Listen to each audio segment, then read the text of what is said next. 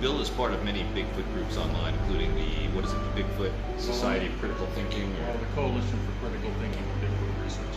We're the most hated group on the internet, Bigfoot group, because we debunk blob squatches and shadows and tree stumps and all kinds. But we're like guys that used to hope there was Bigfoot. Still, you never know. But it's very unlikely there's a Bigfoot. And what do we have here? Evidence? Well, these are some of the famous plaster casts. This one's known as the Bosberg crippled foot, that was used as an example of why this was from 1969. There was probably a mile long of footprints. This was an injured Bigfoot on this, and this has been discussed. If you're a hoaxer, how would you know? You know, podiatrists have discussed this, and people that are into locomotion of, professors. To do this mold, you would have to have a very detailed knowledge of how the foot breaks and fractures and issues. So when you look at this foot, this is described out, you see that, the normal person wouldn't know that it bulges out there. So there was, hundreds of these that were followed. And so that's used as an example of why there could be a Bigfoot. Yeah. Because this is above and beyond a hoaxer's capability at the time. Well, I'm convinced. What's this right here? We have a Geiger counter? That's a real L. Ron Hubbard Scientology machine. This is the portable version. This is Hubbard on it. Scientology.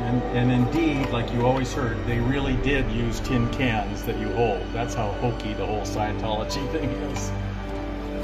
Well, you'll find this interesting. Well, this is my vampire fighting kit. You might find this interesting. Vampire survival kit. This is from my great-grandfather. This was his. And, he spent a lot of time in Europe. And so, I've got my gun, my crosses, my nails, holy water. Got the bullets for the gun in here. I tried it once. It shoots pretty good. Stakes, Bible. I have salve here in case you're wounded. A lot of crucifixes. So I'm pretty much ready for any vampire issues that happen here. I feel safer already. Yeah. That's an altarpiece from the movie Angels and Demons. It's made out of foam and hard coating, kind of like we did all the furniture for Flintstones. So the decorator gave it to me. I have a lot of horror things. Now this is the Wall of Fame for Bigfoot, right? What do we have up there? We have frame 352? This is frame, yeah.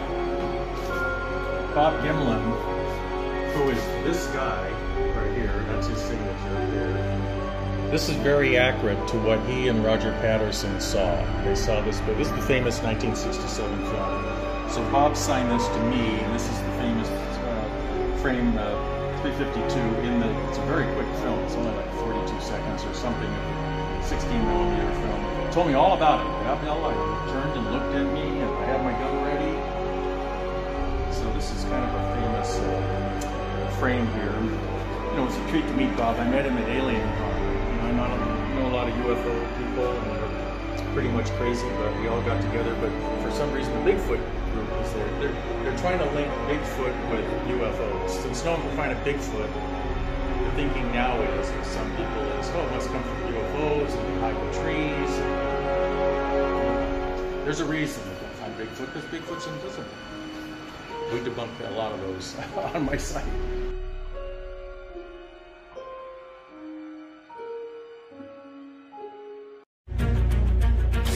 Your road to redemption is paved with tombstones.